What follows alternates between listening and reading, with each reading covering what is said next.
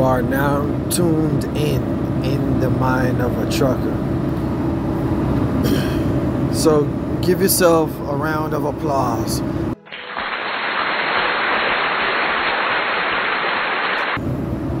If you guys out there on the road driving like how I am right now, hopefully you're driving safe, watching out for the smart people. It is raining. We on I-75 headed northbound, and this is the In the Mind of a Trucker segment. So I was thinking about how people might think to themselves that they're leaders and not followers. And if you're a leader, to a certain extent, you're still a follower, because the system that was created for us all before birth, we all partaking in this system, so therefore we're following. It doesn't matter if you have your own business, it doesn't matter if you're working for somebody else's business or working with a company, you're still a follower. We all got social security numbers. Our parents from birth partake in this system that was orchestrated and structured for them in the beginning.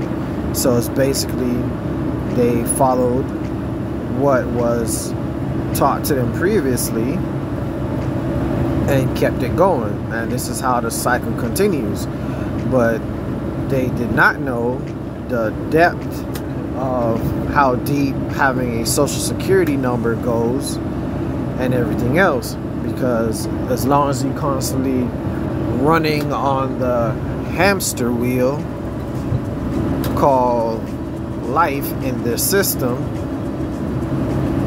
you can't untangle all the effery that you've been programmed with, because you're constantly moving, living a fast-paced lifestyle, even though you might not be having the luxury or the good life like people claim that you have to have, or keeping up with the Joneses. You can have all the amount of money in the world and still be miserable. But to enjoy life or enjoy new experiences, you have to have money in the system in order to do so, which you can still enjoy life without having money. But I hope people understand the point that I'm trying to make is, no matter where you are in life, no matter what job you have, you're paying bills, you're paying taxes, whatever excuses or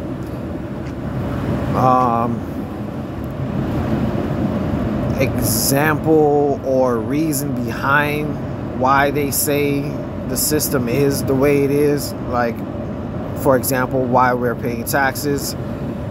They say in the past it started because they needed to fund the war, but wasn't in 2020 the system shut down based off of so-called higher ups, the people in power in these groups, to shut everything else down, to control everybody else. Like, that's literally like saying there's one person and there's 10 people. That one person is controlling 10 people. And this is basically modern day slavery. Whether it's through manipulation, greed, power, fear, we all partaking in our own demise. Some may know it, some may not know it. Some still like their comforts in the system that you can still have without this system. But because people are so divided and can't see eye to eye or be on the same page, this is going to continue to happen. And there has been some scenarios or some circumstances where things was actually going to change, but as long as some people got their little trinkets and everything else, you know, got paid off, they were okay with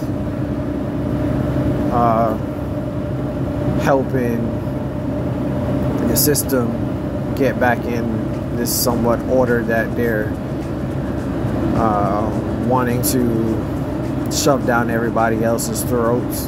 Not sure if anybody familiar with the Pinky and the Brain, and if you never heard of them, check out the cartoon on YouTube. I'm pretty sure they have some clips about it. You can find some similarities with the mindset that these rats have that humans have as well.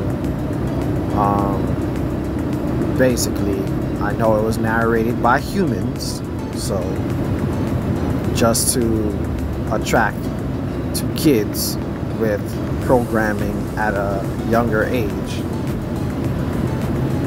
But we all are partaking in the system that is ultimately contributing to our demise, no matter where you are in life.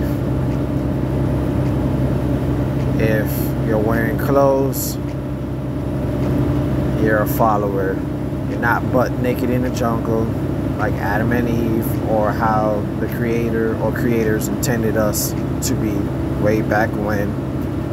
Yeah, some of these things that we have in life right now is a positive. So some of them, or say the majority of the positives, when it comes to helping others or making life simple and easier, should still be present. But other things that's destroying the planet, and as well as the mindset, another cartoon, Captain Planet, you had the good one and you had the evil one. There we go again. So once again, we all are followers, and hopefully get the point that I was trying to make. And thanks for tuning into In the Mind of a Trucker.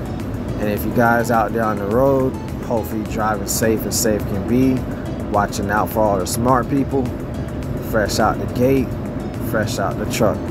See you on another one. I'm out.